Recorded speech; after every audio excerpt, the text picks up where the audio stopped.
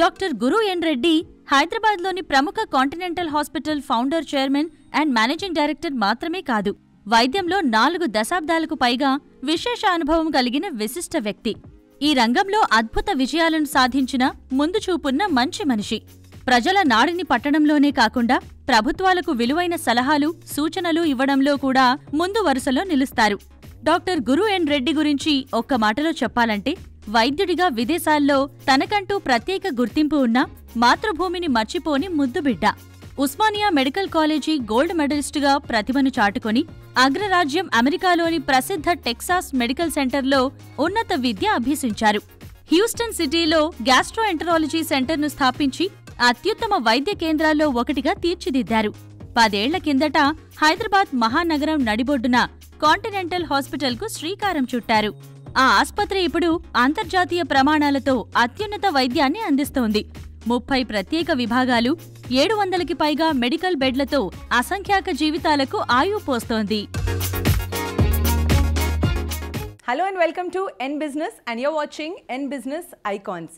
అమెరికాలోనే కాదు, మన ఇండియాలో కూడా బెస్ట్ హెల్త్ కేర్ సెంటర్స్తో పాటు ఒక బెస్ట్ హాస్పిటల్ ఏర్పాటు చేయాలని కోరికతో, వరల్డ్ క్లాస్ ఫెసిలిటీస్తో ఆయన ఇక్కడికి వచ్చారు. ఆయన ఎవరో కాదు, ఈరోజు మనతో ఉన్నారు chairman and managing director of continental hospitals, mister Gurunath Reddy.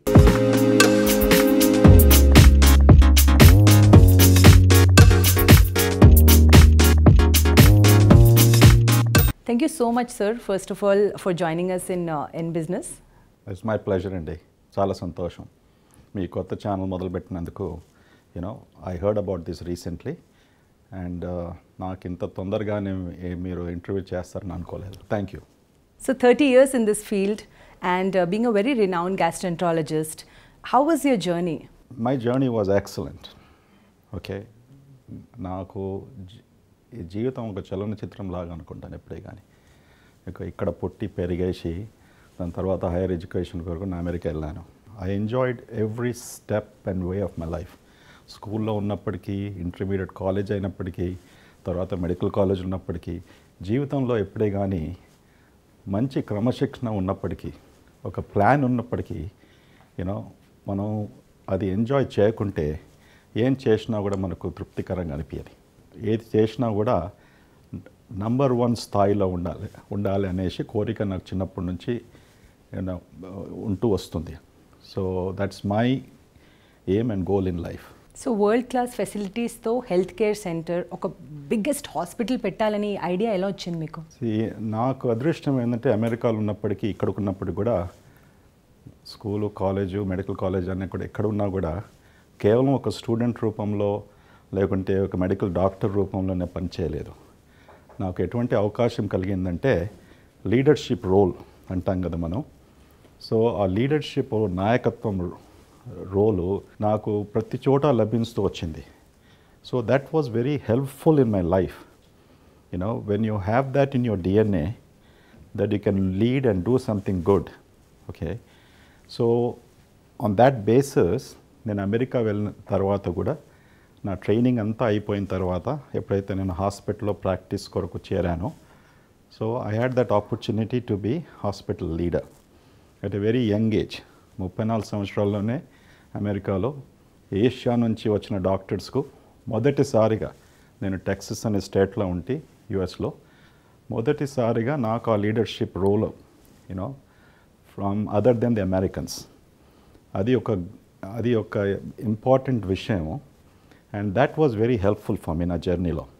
ఎన్నో awards as a good క్లినీషియను, హ్యూస్టన్స్ best గ్యాస్ట్రోఎంటరాలజిస్టు అన్నీ వచ్చినప్పటికి కూడా నేను నేర్చుకుంది ఏంటంటే హాస్పిటల్ రన్ చేయడానికి what are all the things that are needed. ఆ నాలెడ్జ్ ఎక్కడి నుంచి వచ్చిందంటే, నేను సుమారుగా 20 ఏళ్ళు అవుట్ ఆఫ్ మై 30+ years నేను బోర్డ్ రూమ్స్లో ఉన్నాను. I was one hospital to the other. I was on the boards. So బోర్డులో ఉన్నప్పటికీ ఏమవుతుంది, అందరి ప్రతి మంత్ క్వార్టర్లో అన్నీ వచ్చి ప్రజెంట్ చేస్తూ ఉంటారు హాస్పిటల్ గురించి. ఎమర్జెన్సీ రూమ్ అంటే ఎలా నడిపియాలి, ఐసీయూ అంటే ఎలా ఉంటుంది, వేరే సర్వీసెస్, కార్డియాలజీ అంటే ఏంది, గ్యాస్ట్రోఎంటరాలజీ అంటే ఏంది, ఇవన్నీ బాగా చక్కగా నేర్చుకున్నప్పటికీ నేను ఇండియాకు ప్రతి సంవత్సరం లేకుంటే ప్రతి 2 సంవత్సరాలకు వచ్చేవాడిని. సో ఇక్కడ హెల్త్ కేర్ గురించి నేను చూసేవాడిని. మా అమ్మ నాన్న వాళ్ళు వయసు పెరుగుతుంటే వాళ్ళకు హెల్త్ కొరకు డాక్టర్స్కు విజిట్ చేయవలసి వచ్చినట్టే. సో నేను వచ్చినప్పుడు వాళ్ళతో పోయేవాడిని. అప్పుడు మన సిటీలో కొన్ని హాస్పిటల్స్ ప్రైవేట్ హాస్పిటల్స్ ఉండేది. సో అప్పుడు పెద్ద డాక్టర్ కాన్సెప్ట్ అనేసి మన హైదరాబాద్లో బాగా ఉండే. మా అమ్మగారికి ఎప్పుడు పెద్ద డాక్టర్ దగ్గరికే వెళ్ళాననేసి. సో ఈ సిటీలో ఉన్నప్పటికీ ఈ హాస్పిటల్స్ చూసినప్పటికీ నాకు ఒక అసహ్యం పుట్టింది. ఈ డాక్టర్స్ ఇంత మంచిగా ఉన్నారు, ఎందుకు ఈ ఫెసిలిటీసు, ఎందుకు మౌలిక సదుపాయాలు వాళ్ళు చక్కగా క్రియేట్ చేయలేకపోతున్నారు, what is the issue? So అది స్టడీ చేస్తూ వచ్చాను. సో నాకు ఒక 25 ఏళ్ళు అక్కడ అమెరికాలో టైం అయిపోయిన తర్వాత అందరూ అక్కడ మాట్లాడుకుంటారు. నేను వస్తాను ఇండియాకు, నేను అది చేస్తాను ఇది చేస్తాను అంటారు, కానీ ఎవరు ధైర్యంతో ముందుకు రారు. Yeah, so I had that courage that instead of talking let me do something. So what is that something? ఒక మంచి హాస్పిటల్ మనం కట్టగలుగుతానా? సో మంచిగా అన్నప్పుడు ఏంది, దాని డెఫినేషన్ ఏంది? కేవలం ఒక బిల్డింగ్ మాత్రమే కాదు, దానికి మనం కావాల్సింది హాస్పిటల్లో మంచి డాక్టర్సు, మంచి నర్సెసు, దాని తర్వాత మనం ఎథిక్స్ అంటాం, ఇంటెగ్రిటీ అంటాం. ఓకే, అటువంటి ఎథిక్స్ ఇంటెగ్రిటీ ఉన్న డాక్టర్సు ఈ హాస్పిటల్లో మనకు పనిచేయడానికి వాళ్ళు అవైలబుల్ ఉంటారా? సో ఇవన్నీ ఆలోచించి ఒక ప్లాన్ వేసుకొని నేను దేశ పర్యటన చేశాను టు స్టడీ ద హాస్పిటల్స్. అది 18 నెలలు పట్టింది. అంటే ఒకసారి వచ్చేసి మళ్ళీ వెళ్ళిపోయేసి, ఒకసారి వచ్చేసి మళ్ళీ వెళ్ళిపోయేసి. So that's all motivated me. India needs a proper ఇన్ఫ్రాస్ట్రక్చర్డ్ hospital. There are lot of deficits. అప్పుడప్పుడు పెద్ద హాస్పిటల్స్ లైక్ మేదాంతా అప్పుడప్పుడే కన్స్ట్రక్షన్ కంప్లీట్ అయింది, అది కూడా స్టడీ చేశాను. కొత్త హాస్పిటల్ పెద్దగా కట్టినప్పటికీ కూడా అందులో కూడా లోపాలు ఉన్నాయనేసి నేను నేర్చుకున్నాను, అబ్జర్వ్ చేశాను. సో కాంటినెంటల్ కట్టాలనుకున్నప్పుడు ఏమీ కూడా కాంప్రమైజ్ చేయకుండా రూల్ బుక్ ప్రకారం కొంతమంది ఏం చేస్తారంటే ఇంత స్థలం ఉంటే ఒక రూమ్ కట్టేద్దాం, ఓకే, ఇక్కడ ఎందుకు పేషెంట్స్కి ఇచ్చిపెట్టేసేయాలి, ఆ భావంతో నేను ఆలోచించకుండా మంచి ఆర్కిటెక్ట్స్తో, ఎందుకంటే 35 ఏళ్ళు అక్కడ పనిచేసిన తర్వాత ఏ డిపార్ట్మెంట్ ఎలా ఉండాలి, ఏ స్పేస్ ఎలా ఉండాలి, అది డాక్టర్స్ అనుభవంతోనే తెలుస్తుంది. ఇంత మంచి ఆర్కిటెక్ట్స్ అయినప్పటికీ కూడా ఆర్కిటెక్ట్స్ వాళ్ళు స్ట్రక్చరు కోడ్ ప్రకారం డిజైన్ చేస్తారు, కానీ హాస్పిటల్ స్పేసెస్ ముఖ్యంగా అది డాక్టర్కు నాలెడ్జ్ ఉంటేనే అదొక చక్కనైన మంచి హాస్పిటల్ క్రియేట్ చేసుకోవచ్చు. So that was my journey that India needs it, our state needs it, and that's how continental was born. Sir మీరు బెస్ట్ డాక్టర్ అయ్యారు, కానీ పెద్ద డాక్టర్ అయ్యారా? నాకు దాని గురించి తెలియదండి. బెస్ట్ డాక్టర్ ఏంది, పెద్ద డాక్టర్ ఏంది, మన దగ్గర అంటారు పెద్ద డాక్టర్ అనేసి. సో అమెరికాలో మాత్రమే పెద్ద డాక్టరు అనే శబ్దం వాళ్ళు యూజ్ చేయరు, కానీ బెస్ట్ డాక్టర్ అంటారు. సో నాకు బెస్ట్ డాక్టర్ అనేసి ఎన్నో అవార్డ్స్ వచ్చాయి, కానీ నేను బెస్ట్ డాక్టరు ఎలా మెజర్ చేస్తారో, ఏం objectives they consider and all that stuff I still do not no. I think ముఖ్యంగా మన service to the patients, good outcomes defines one to be the best doctor. Okay, that's my definition of being best doctor. Now pedda doctor, I don't know whether you're referring to age or size. Coming to the geo, you were the first hospital to get the geo passed for the high rise hospital. దాని గురించి ఒక నిమిషం మీకు background ఇస్తాను. హైదరాబాద్కి వచ్చినప్పటికీ నేను ఒక స్థలంలో హాస్పిటల్ నిర్మాణం చేయాలని అనుకున్నాను. అది ఇటు గచ్చిబౌలి సైడ్. ఎందుకంటే హాస్పిటల్ క్వైట్ ప్లేస్లో ఉండాలి, and it is also should be accessible to the people. అప్పటికి అవుటర్ రింగ్ రోడ్ ఇదంతా వచ్చింది ఇక్కడికి. సో ఈ హాస్పిటల్ పెట్టినప్పుడు 2013 probably it was little futuristic. ఇంత ధర పెట్టి ల్యాండ్ కొన్నప్పటికీ మాకు అప్పుడు తెలియలేదు, ఎవరు చెప్పలేదు. హాస్పిటల్స్ ఇండియాలో according to the regulation cannot be more than 30 meters అన్నారు. అంటే 30 meters అన్నప్పటికీ కేవలం 5-6 అంతస్తులే కట్టాలనేసి అది షాక్ అయిపోయింది నాకు. ఎందుకు షాక్ అయిందంటే జస్లోక్ హాస్పిటల్ ముంబైలో ఎప్పుడు 1970s కట్టారు. వాళ్ళు అక్కడ అంత పెద్ద హాస్పిటల్ ఎట్లా కట్టారు ఆ ఎత్తుతో. తర్వాత మేదాంతా కట్టారు 60 మీటర్స్తో. సో ఆ దృష్టి ఎవరు కూడా చెప్పలేదు, అది కొనేటప్పుడు చెప్పలేదు. మాకు తెలుసు కొనేటప్పుడు కూడా హాస్పిటల్ కొరకు కొంటున్నాం అనేసి. అప్పటికే ప్లాన్స్ కూడా వేసుకున్నాం మేము. చివరికి వచ్చేసి శాంక్షన్కి వెళ్ళినప్పటికీ you cannot, this only 30 metres అన్నాడు. అనే వరకు బాగా పెద్దగా ఆందోళనగా ఇది ఎలా చేయాలనేసి. సో స్టేట్ గవర్నమెంట్ కూడా ఈ పర్మిషన్ లేదు ఎన్ఎఫ్పిఏ గైడ్లైన్స్ ప్రకారం. సో అప్పుడు చీఫ్ మినిస్టర్ గారిని డాక్టర్ వైఎస్ రాజశేఖర రెడ్డి గారు ఉండే, వాళ్ళకందరికీ ఎక్స్ప్లెయిన్ చేశాం. ఇంత డబ్బు పెట్టి ల్యాండ్ కొనిన తర్వాత వెస్టర్న్ కంట్రీస్లో హై రైజ్ హాస్పిటల్స్ 100 ఏళ్ళ నుంచి ఉన్నాయి. ఈ రెగ్యులేషన్ మనం చేంజ్ చేయవచ్చు. Health is a state subject. So ఆయన ఒక హై పవర్డ్ కమిషన్ వేశారు 8 మంది IAS ఆఫీసర్స్తో. Okay, Nagarjuna engineering కాలేజ్ను commission చేశారు. మామూలుగా యుఎస్ నుంచి ఒక ఇంజనీరింగ్ సంస్థను కమిషన్ చేయమని చెప్పారు. అక్కడ సియాటిల్ నుంచి షర్మర్ ఇంజనీరింగ్ కంపెనీ అని వాళ్ళను మేము ఎంగేజ్ చేశాం. ఇదంతా సుమారుగా 18 నెలలు పట్టింది. ఆ టైంలో బాగా భయం చుట్టుకుంది మాకు, ఇస్తారా ఇవ్వరా అనేసి. సో ఫైనలీ ఈ కమిషన్స్ అన్నీ కూడా వాళ్ళు స్టడీ చేసి గవర్నమెంట్కి రిపోర్ట్ సబ్మిట్ చేశారు. You can extend this to 60 metres అనేసి. సో దానికంతా కూడా ఖర్చు పెట్టింది మేము. అప్పుడు government cabinet first time in the country, government of Andhra Pradesh issued a Jio that high rise hospitals can be built up to 60 metres అనేసి. ఆ ఫ్లోర్ హైట్ కూడా ప్రతి ఫ్లోర్కు 4 మీటర్స్ ఉండాలనేసి అవన్నీ అప్రూవ్ చేసి they have issued a Jio. So దాని తర్వాత మేము ఈ 60 మీటర్ హైట్లో ఈ హాస్పిటల్ కట్టాం. కానీ the problems that I went through and పని స్టాప్ చేసి పర్మిషన్ వచ్చే వరకు all of those things have happened. But I'm very proud. ఎంత టైం పట్టింది సార్ హాస్పిటల్ కట్టడానికి? 3.5 years అయిందండి. 3.5 to 4 years. బికాజ్ సుమారుగా ఇది 1.3 million square foot బిల్డింగ్ 18 అంతస్తులో ఉంది. అంత టైం పట్టింది అన్నట్టు. సో మీ జియో విషయంలో ఇది కథ. But the government did the right thing. They took all scientific help, all technical help. We have proven it. ఆ ఎగ్జామ్స్ కూడా ఇచ్చాము. మా టెక్సస్లో హ్యూస్టన్లో ఏ హాస్పిటల్న 40 అంతస్తులు 50 అంతస్తులు కంటే తక్కువ లేదు. అది కట్టింది కూడా 1 ఎకరం 2 ఎకరాలనే. సో ఇక్కడ ఆల్మోస్ట్ సుమారుగా 5 ఎకరాల్లో రోడ్ విడ్త్ ఇదంతా ఉన్నప్పటికీ కూడా మనం ఓన్లీ 5 అంతస్తులు ఎలా కడతామనేసి that was our argument. But fortunately they understood it and they gave that permission. దానివల్ల ఇప్పుడు వేరే హాస్పిటల్స్ కొత్తగా కట్టి ఉన్నవారు వాళ్ళకు బాగా లాభమైంది. సో ఎంత పెద్ద హాస్పిటల్ కట్టాలి, ప్లస్ డాక్టర్స్, ఇంటర్నేషనల్ డాక్టర్స్ కూడా తీసుకురావాలంటే you need lot of funding. So was it easy for you? Funding విషయంలో any funding is always little difficult.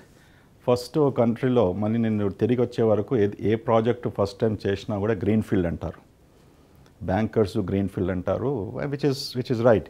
వాళ్ళు ఏమంటారంటే డాక్టర్ గారు మీకు ఎంత ఎక్స్పీరియన్స్ ఉన్నప్పటికీ అక్కడ మీరు హాస్పిటల్ కన్స్ట్రక్షన్స్లో పార్టిసిపేట్ చేశారు, మీ సీవీ అంతా చదివాం, కానీ ఇండియాలో మాత్రం మీరు మొదటిసారి చేస్తున్నారు కదా, we have to treat you like a green field hospital. So దాని కొరకు I have to convince them that I'm a real person.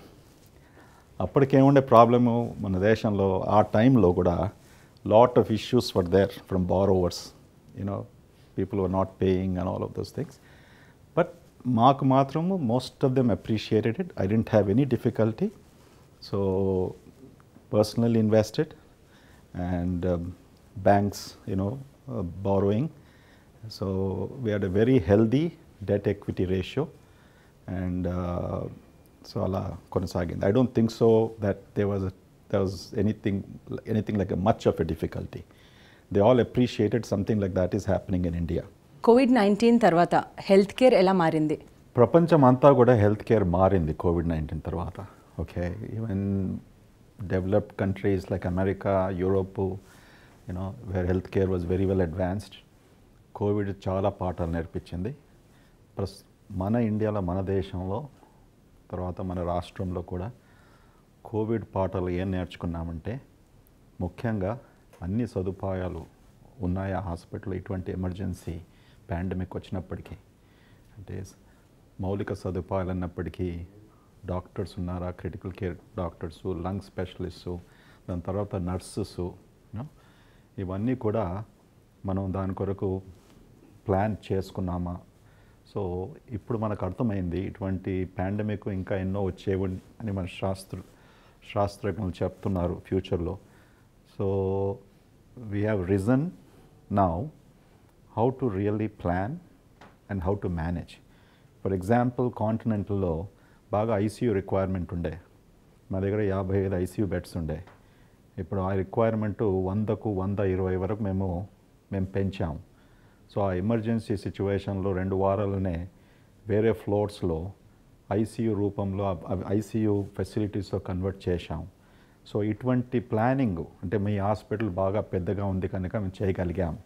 కానీ చాలా చోట్ల ఈ సదుపాయాలు లేనందువలన ఎంతోమంది పేషెంట్స్ కూడా మరణించారు.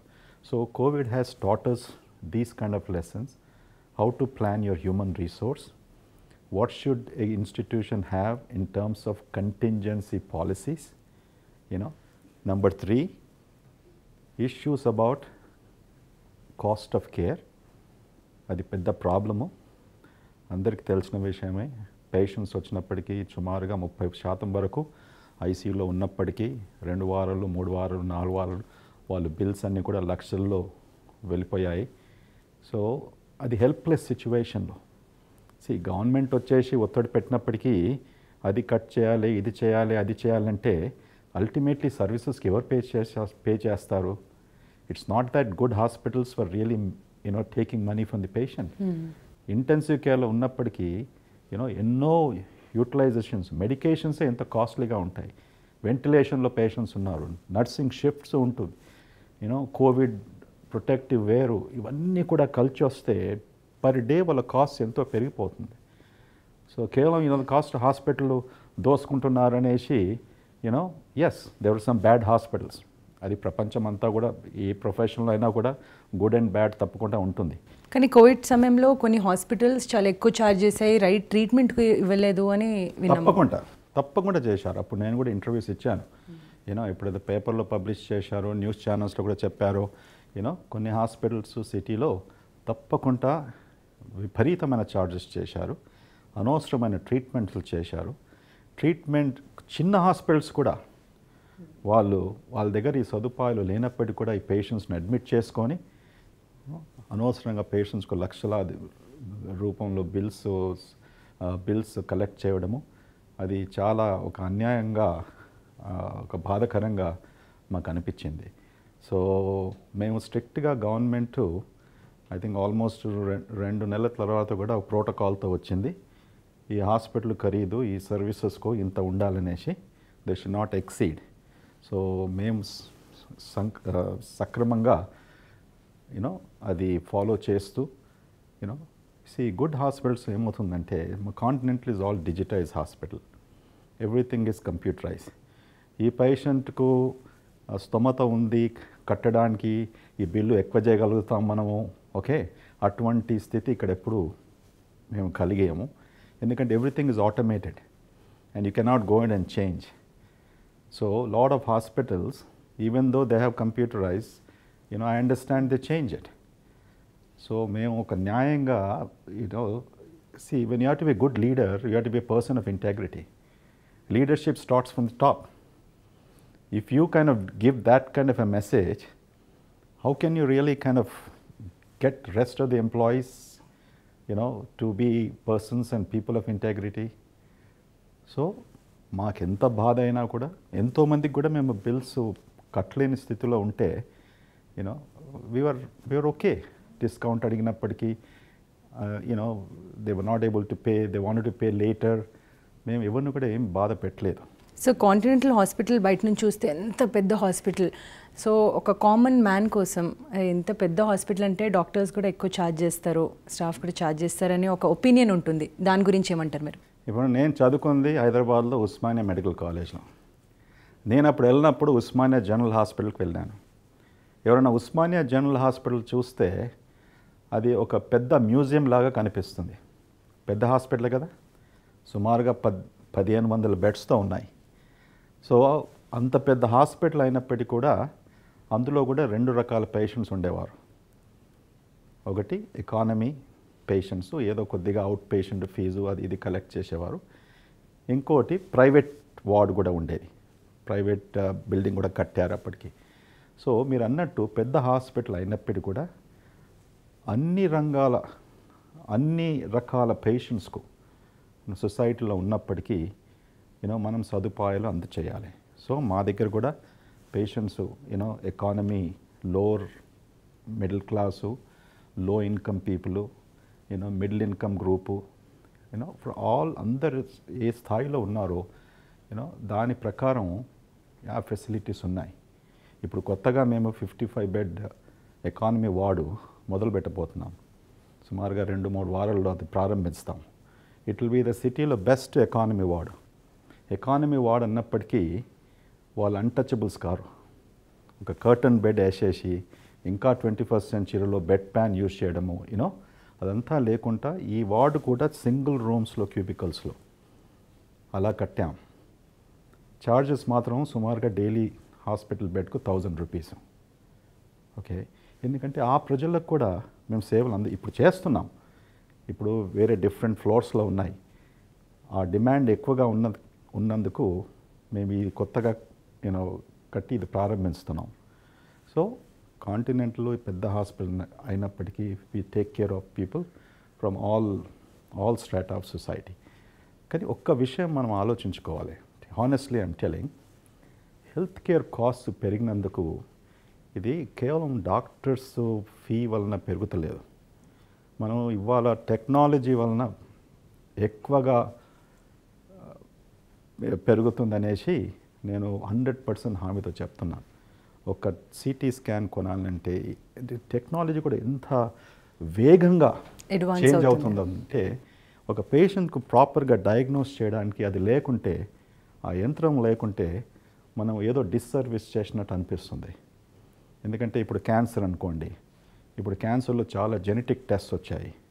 ఇప్పుడు ఆ జెనెటిక్ టెస్ట్ చేయకుంటే ఆ పేషెంట్కు ఒకరికి బ్రెస్ట్ క్యాన్సర్ ఉంది, ఇంకో ఆమె కూడా బ్రెస్ట్ క్యాన్సర్ ఉంది. ఈ బ్రెస్ట్ క్యాన్సర్ ఉన్న స్త్రీకి జెనెటిక్ రూపంలో ఆమె ట్యూమర్ వేరే విధంగా భావించవచ్చు then compare to this person. So but genetics will help us, but there is a cost for it. ఒక జెనెటిక్ టెస్ట్ చేయాలంటే 15,000, 20,000, 50,000, లక్ష కూడా ఖర్చు అవుతుంది. But that is helping, life prolong అవుతుంది. Today breast cancer is not in the same situation like it was in 1970s, 80s. నేను medical స్కూల్కి పోయినప్పుడు అప్పుడు బ్రెస్ట్ క్యాన్సర్ వస్తే సుమారుగా 50% వరకు మరణించేవారు. ఇప్పుడు hardly anybody would die. So ఎప్పుడైతే మనం ప్రెస్లో మాట్లాడతామో, పేపర్లో రాస్తామో, the issue is we need to write facts. What is the cost of care?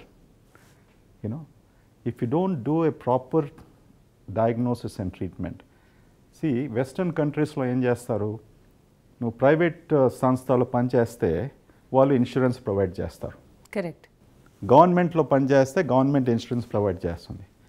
మన దేశంలో సుమారు 70% వాడు క్యాష్ రూపంలో patients have to pay the money. So ఈ దేశంలో కూడా ఇన్సూరెన్స్ బాగా వేగంగా పెరగాలి.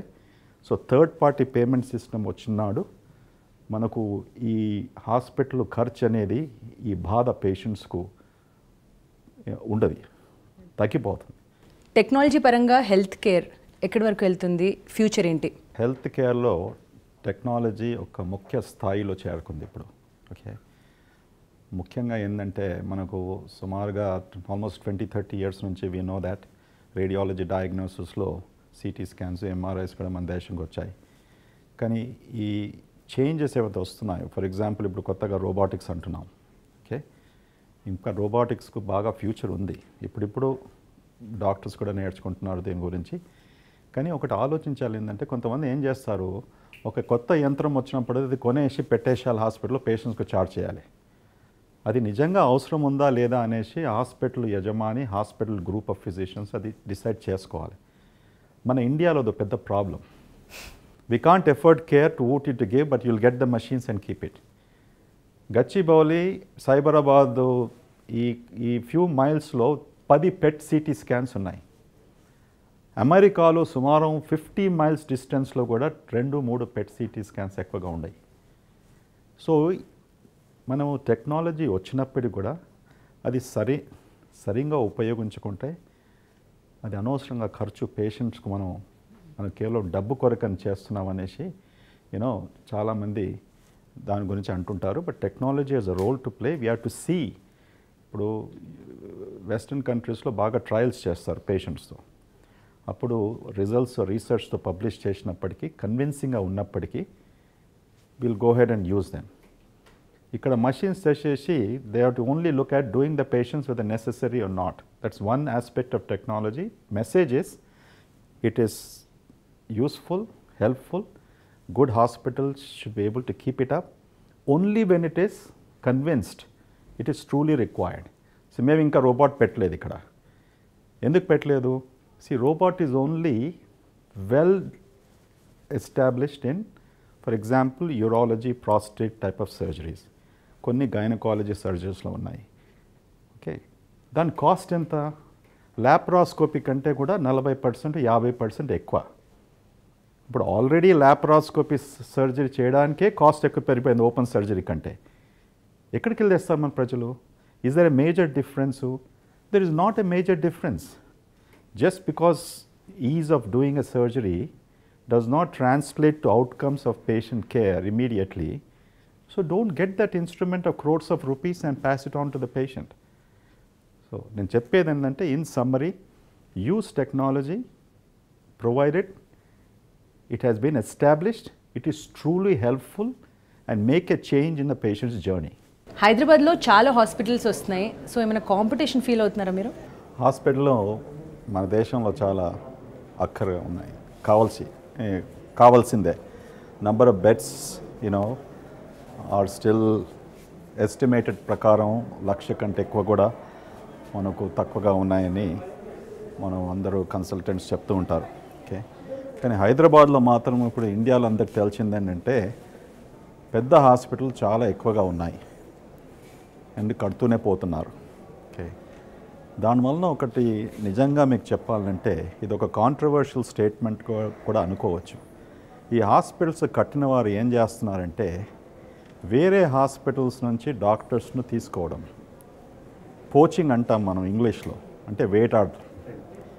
ఈ డాక్టర్స్కు వాళ్ళను పిలిచేసి హోటల్లో మీటింగ్స్ పెట్టుకొని అష్టమానం ఒక మార్కెటింగ్ ఫెలోస్ను వాళ్ళకు ఫోన్ చేయడము చేసేసి మీకు ఎంత ఇస్తాము, కొంతమంది అంటే ఓపెన్ చెక్ కూడా పెడుతున్నారంట.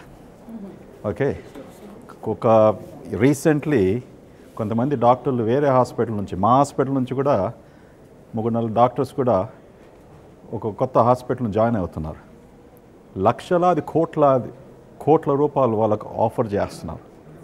ఎలా చేస్తున్నారో ఒక విచిత్రమైన విషయం ఇది. ఆశ్చర్యపోతున్నారు అందరూ. ఓకే, సరే, doctors should get properly paid. I'm very pro physician. But ఒక సిస్టంలో అలా పెంచే వరకు ఏమవుతుందంటే ఆ డాక్టర్స్కు ఇండ్యూస్మెంట్ లాగా మారిపోతుంది. అంటే నేను ఇప్పుడు ఇన్ని ప్రొసీజర్స్ చేయాలి అంత సంపాదించుకోవడానికి, అవకతవకలు అవుతుంటాయి. So that is the biggest problem. Truly the need based construction, అంటే అక్కరున్నంత వరకే హాస్పిటల్స్ మనం కన్స్ట్రక్ట్ చేసుకుంటే ఓకే, అది ప్రజలకు ఉపయోగపడుతుంది. అందరూ హైటెక్ హాస్పిటల్స్ కట్టేసి కేవలం టెక్నాలజీ ద్వారా నడిపే hospitals we can do procedures అని పెట్టేసి ఇన్ని సర్జరీస్ చేయాలి, ఇన్ని టెస్ట్ చేయాలి, ఆ ఉద్దేశంతో పెడితే మనం హెల్త్ కేర్ ఎప్పుడు చేంజ్ చేయలేం. ఇప్పుడు చాలామంది కొత్త డాక్టర్స్ పాస్ అవుట్ అయ్యి వస్తున్నారు. ఆ డాక్టర్స్కి, బడ్డింగ్ డాక్టర్స్కి మీరు ఏం చెప్తారు? కొత్త డాక్టర్స్కు నేను ముందు నుంచి 30 సంవత్సరాల నుంచి ఒకటే చెప్పుకుంటూ వస్తాను. మీరు డబ్బు కొరకు మీరు జాబ్ తీసుకోకూడదు. Money should chase you, you should not chase money.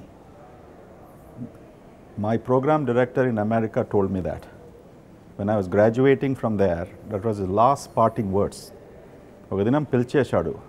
Franklin McDonald అనేసి is nephrology professor and programme director. So last day నన్ను పిలిచినప్పటికీ నాకు కొద్దిగా ఆశ్చర్యపోయినా, ఎందుకు పిలిచాడు లాస్ట్ డే, ఏమైనా చేస్తాడా అనేసి. కానీ ఈ game me that one message, Guru you're a great doctor but let money chase you but you don't chase money. So అది ముఖ్యంగా చెప్పేది డాక్టర్స్కు. కొత్త డాక్టర్స్కు వేగంగా డబ్బు సంపాదించాలి, ఏ రూపంలో సంపాదించాలని కొంతమందికి ఉంటుంది. కొంతమంది like anything else they want to build the career, work in good place, they don't care about what is being, money is not the priority. So ముఖ్యంగా నేను చెప్పేది ఏంటంటే జూనియర్ డాక్టర్స్కు ఇంకా సుమారుగా 5 ఏళ్ళు 10 ఏళ్ళు వాళ్ళకు పడుతుంది, వాళ్ళకు నైపుణ్యత రావడానికి, మంచి స్పెషలిస్ట్ కావడానికి. సో పేషెన్స్ ఇస్ దై వర్చ్యూ. ఈ ప్రొఫెషన్లో పేషెన్స్ లేకుంటే వేగంగా పోయిన డాక్టరు కొద్దిగా పేషెన్స్ కూడా వాడిని జాగ్రత్తగా చూడాలి. ఓకే, వాట్ ఈజ్ ఈ trying to do. Okay, so doctors should establish the track record, they should build confidence. ప్రజల్లో కాన్ఫిడెన్స్ పెట్టుకొని ఈ డాక్టర్ మంచిగా చేస్తాడు, నిజాయితీపరుడు, ఓకే, ఎథిక్స్గా ప్రాక్టీస్ చేస్తాడు అని పేరు సంపాదించుకోవాలి, అది ముఖ్యం. So that's what I want to convey the message. And doctors should be highly disciplined. మన దగ్గర చూస్తున్నాం కొంతమంది డాక్టర్స్ షర్టు ప్యాంట్ వేసుకొని వస్తారు. Okay, how can you professionally this thing? అమెరికాలో మంచి స్టడీ అయింది. ఓకే, ఏం స్టడీ చేశారంటే సుమారుగా 60% of the impression happens from how the doctor is dressed. అంటే ఆ డాక్టర్కు ఒక తెల్ల కోట్ ఉందా, లేకుంటే స్క్రబ్స్ అంటాం మనం, సర్జికల్ స్క్రబ్సా, లేకుంటే జాకెట్ వేసుకున్నాడా, లేకుంటే టై వేసుకున్నాడా. So this all things very important. కానీ ఎవరు నేర్పిస్తారు ఇది? So when you go to some hospitals they are coming in chappals and sandals. So professionalism is extraordinarily important amongst healthcare workforce. కేవలం డాక్టర్సే కాదు, నర్సెస్ అయినా, పారామెడికల్ స్టాఫ్ అయినా కూడా. బికాస్ దట్ పేషెంట్ బాధతో వచ్చినప్పటికీ if you not professional, you don't convey a good image. That's what we follow here at Continental. It's not that we are asking women doctors to be beauty queens or men doctors to be on GQ magazine, but what we are telling them is that according to healthcare guidelines, guys, look professional. Gurunath garu, what do you think? Is Hyderabad becoming the medical tourism hub? Yeah, Hyderabad is definitely emerging on the medical tourism hub. ఇప్పుడు ప్రస్తుతానికి ఢిల్లీ, ముంబై ఈ సిటీస్లో బాగా last 10 years 50 years నుంచి now people are coming to Hyderabad. మనకు problem ఏంటంటే direct flight connection చాలా కంట్రీస్తో లేకపోవడం వలన, ఢిల్లీకి ఉన్నందువలన, ముంబైకి ఉన్నందువలన, సో చాలామంది వచ్చేవాళ్ళు ఆ సిటీస్లో ఇన్ని రోజుల వరకు వాళ్ళు తీసుకున్నారు. ఆ సిటీస్ కంటే కూడా మన దగ్గర తక్కువ ధరలో మనం వీళ్ళకు కేర్ ప్రొవైడ్ చేస్తున్నందుకు ఇప్పుడు ముఖ్యంగా సొమాలియా వంటి కంట్రీస్ నుంచి, వేరే some other east African countries నుంచి, తర్వాత కొంతమంది మిడిల్ ఈస్ట్ నుంచి కూడా ఇక్కడ రెగ్యులర్గా వస్తున్నారు. I think Hyderabad can emerge on the medical tourism hub. ఆ టూరిజం అనే శబ్దం చాలా మటుకు the doctors organisations doesn't sound right because they are not coming for any tourist vacation కదా. But that's the way we have to refer that this is medical tourism at the end of the day. But Hyderabad has a great potential provided our government, our healthcare agencies, our aviation industry, our transportation industry, and our guest relations of the state. If they can all come together, okay, and formulate a good plan, it will be a major revenue generator even for the government. ఎందుకంటే వాళ్ళు వచ్చినందుకు hotels occupy అవుతాయి. Okay, services we are providing it. So all of these other parallel industries can also develop. So మేము continental హాస్పిటల్లో కూడా చాలామంది international patients రెగ్యులర్గా చూస్తూ ఉంటాము. And we are looking forward for that growth, to help these patients out. India will become number 1. It is already getting there. It's the cheapest country to provide services. And ఈ పేషెంట్స్కు Indian డాక్టర్స్లో బాగా నమ్మకం ఉంది. But we have to now compete with cities like Dubai, which is emerging on that scene, Indonesia and Turkey. These countries mundu medical tourism lo they were not that big, so they are also competing for this. But I feel that mana rates takkunnanduku, I feel that India will definitely be a number 1 destination for medical tourism. Sir సగం time మీరు హాస్పిటల్లోనే ఉంటారు, ఇంకా meetings అవన్నీ ఉంటాయి. So social interest ఏంటి, free టైంలో ఏం చేస్తారు? నేను సగం కంటే ఎక్కువ టైంలో ఉంటాను హాస్పిటల్లో. సుమారుగా 30 టైం దినంలో హాస్పిటల్నే గడుపుతాను. So I have lot of good interest అండి. నాకు ఇంట్రెస్ట్ అంటే to meet friends and people from other professions. నాకు చాలా ఇష్టం. అంటే ఐటీకి సంబంధించిన oil and gas all that stuff, అది నాకు ఒక relaxation time. And I read a lot. ఇప్పుడు I would like to travel, but అది ఇప్పుడు నా డెస్టినీలో ఇప్పుడు అది it's not there for last 10 years. I am now committed to fully to patient care, but that is my relaxation time. I read extensively in my free time, not just about healthcare, but a lot of other subjects, and like to meet good friends, and relax at least one evening in a week. That's my way of relaxing. Sir, oka special moment, heart touching moment meer maato share chestaru with your patients. What was that which actually triggered your mind? A 36 years journey lo more than 100 heart touching moments unnai, but I want to narrate this very special moment to COVID time lo. Oka pregnant lady COVID tho second month lo pregnancy unde, ఆ Covid వచ్చినందుకు ఏ హాస్పిటల్లో ఆ పేషెంట్ను admit చేయలేదు. ఎందుకంటే pregnancy ఉంది, మా దగ్గర services లేవు, వీ డోంట్ వాంట్ అడ్మిట్ అనేసి ఆమె కాంటినెంటల్ హాస్పిటల్లో ఎమర్జెన్సీ రూమ్కి వచ్చింది. అయితే అప్పుడు నాకు ఫోన్ కాల్ వచ్చింది ఈఆర్ డాక్టర్తో. ఈ పేషెంట్ వచ్చారు doctor, can we take a pregnant lady అంటే తప్పకుండా అడ్మిట్ చేయండి అన్నాం. ఆ స్త్రీకి అడ్మిట్ అయిన తర్వాత పాపము కోవిడ్ బాగా తీవ్రంగా ఆమె బాడీ అంతా వ్యాపించింది. కేవలం లంగ్స్లే కాకుండా కిడ్నీస్, హార్ట్ అన్నీ కూడా సంబంధించింది. ఎవ్రీడే మార్నింగ్, ఆఫ్టర్నూన్, ఈవినింగ్ మా ఐసీయూ డాక్టర్స్తో, పల్మనాలజిస్ట్తో టచ్లో ఉండి నేను ఏమనుకుంటుంటే it's not one life, now you will be saving 2 lives. ఆమె ఎంత క్రిటికల్గా అయిపోయిందంటే స్ట్రోక్ కూడా వచ్చింది, పెరాలిసిస్. ఆమె లెఫ్ట్ సైడ్ అంతా ప్యారలైజ్ అయిపోయింది. అప్పటికి డాక్టర్లు కూడా వాళ్ళకు నమ్మకం పోయింది బ్రతుకుతుంది. But 24/7 I was basically interested that this person should be saved and we should save 2 lives. After 65 days ఆమె ఐసీయూ నుంచి బయటకు వచ్చింది. దాని తర్వాత రూమ్కు షిఫ్ట్ అయింది.